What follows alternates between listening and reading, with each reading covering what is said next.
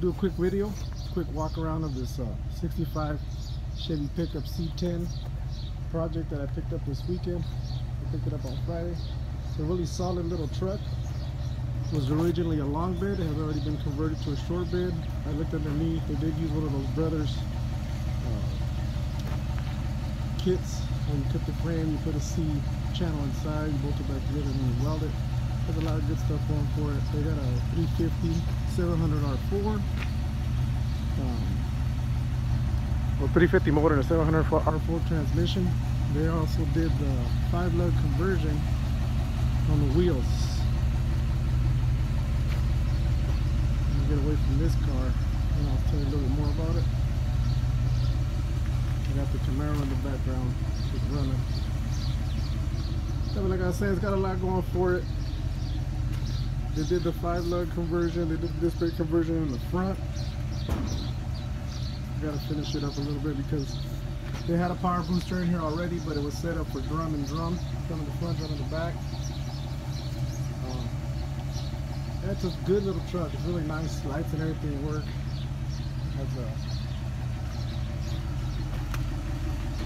It has the tank in the bed already, so that's kind of cool. I like that. So there's not really much for me to do. What I would like to do is I like to lower it, and I've been seeing those big window conversion kits, so that's just kind of something I've been wanting to do for a while. So never had the opportunity, so I got a good price on this truck. I'm gonna go ahead and do it. Also gonna cover up this right there, but to be honest with you, other than that, there's not really much else to do. The truck runs. I said the brakes are a little bit funny on it right now. And look at the interior, it's actually really nice. Came real nice little buckets, but they just bolted them in the stock places and they're kind of crooked. He told me that they're from a Nova, but I don't know. From the 65 Nova Super Sport, maybe somebody could tell me what they belong to, because I'd rather have a bench seat. So maybe I could sell these, but I gotta know what they are so I can, price them or whatever. Anyways, all the gauges work. The aftermarket gauges anyways. So it's got the temp, oil pressure, fuel gauge, those work. And I did see that the speedometer wasn't hooked up, so maybe I'll, once I get it going, and then I'll check that out.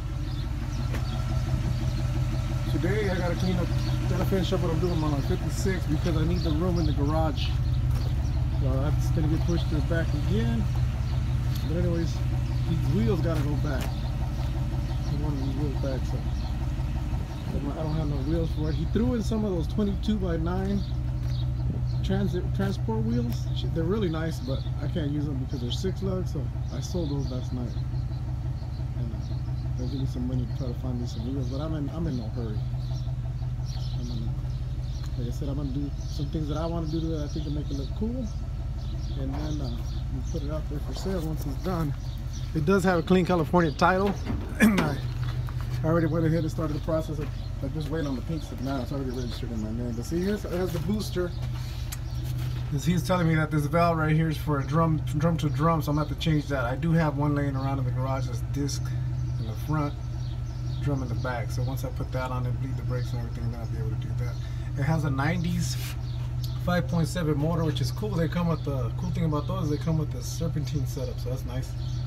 I did think it had power steering when I saw the ad, but it didn't. As you can see, the pump is just circling around. That's fine, no big deal. And it does have a fan, electric fan setup. They have it wired straight, but we could take care of that. That's not a big deal.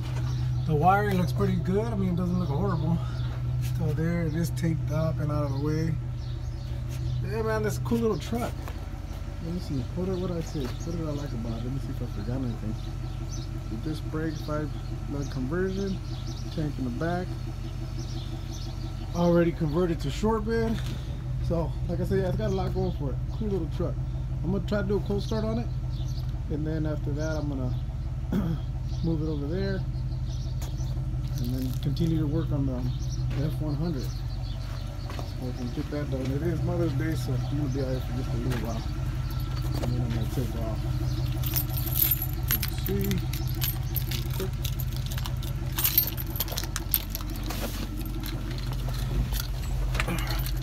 All right, first we gotta find the key. I think that's it. I'm gonna pump it. 1, 2, 3, 4, 5, 6, 7, 8, 9, 10. And give it some fire.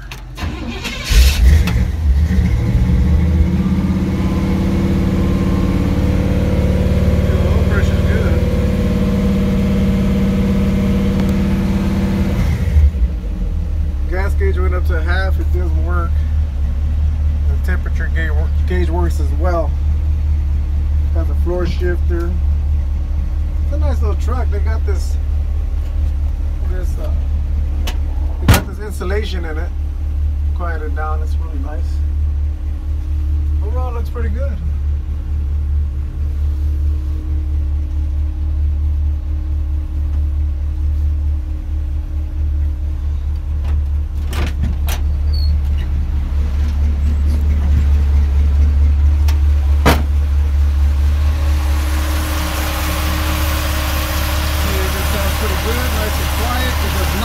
Choke, manual or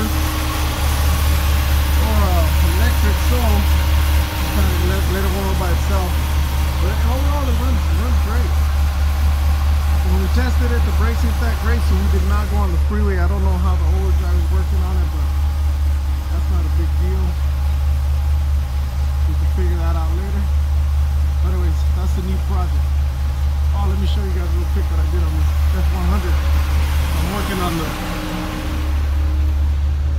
Let me turn off this other car.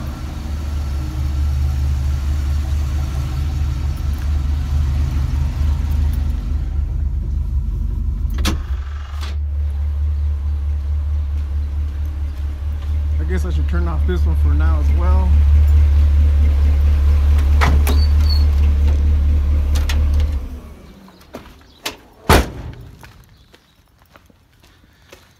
Wanted to show you guys this CPP parking brake setup that I put on this F100.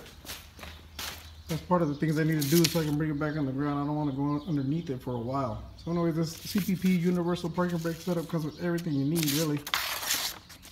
There's a parts list of it. There's everything you need. The clips to clip onto your old setup. And then everything you need to bring it up to the front. And then you just attach it to your stock parking brake. Let me show you guys how it works out really quick.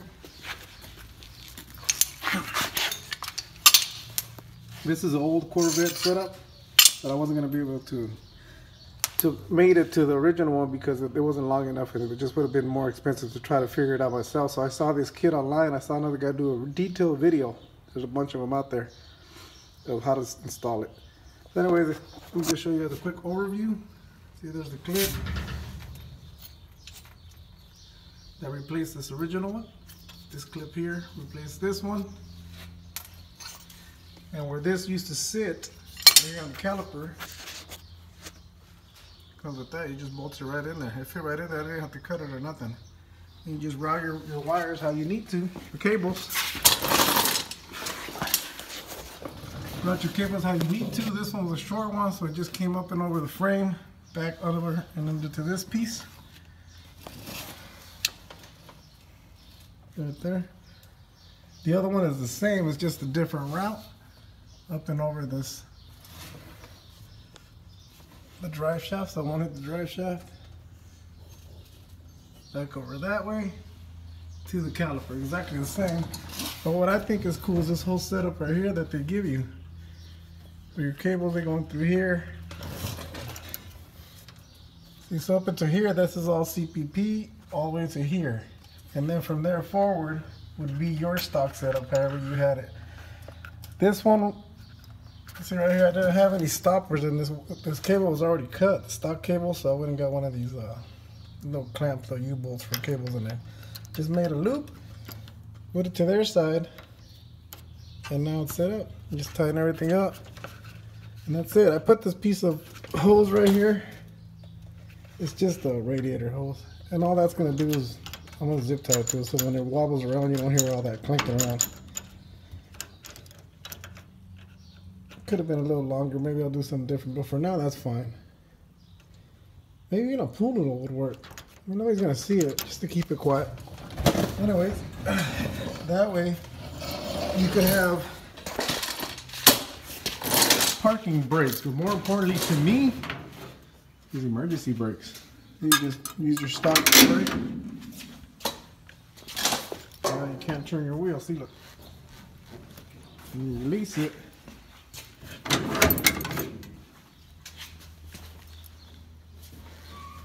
there you go. You can push your wheel. So anyways, that's where we're at. I gotta clean up this mess right here. Get all these fenders and the running boards on the truck because I need this space. Like I said, the guy wants his wheels back. So I'm gonna take them off and drop them off tomorrow. And just kick back today. I gotta find some wheels maybe during the week. So anyway, that's where we're at. Hope you guys enjoyed the video. Thank you for watching.